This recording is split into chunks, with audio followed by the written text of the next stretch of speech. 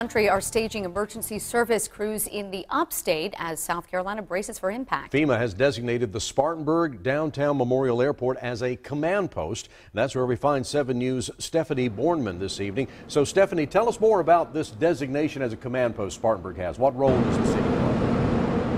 So this is one of 3 command centers. The others are in North Carolina and Virginia. Officials say right now it's just a waiting game for Florence and bracing for what could be a 14-day stretch. Now FEMA strategically places crews in safe locations ahead of storms. In this case, the Spartanburg Airport serves as a great command post because of its location to vital interstate routes, I-26 and I-85. It's also a big plus. The facility is currently vacant because of upgrades, so there's plenty of room to safely store life-saving equipment. Officials say right now there's 2 other centers operating just like the Spartanburg post.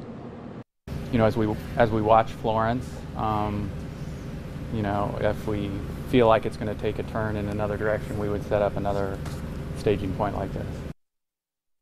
Some of these crews have come from as far as California, but just because they're here, their routines at their agencies back at home are not interrupted. Reporting live, Stephanie Bornman, 7 News.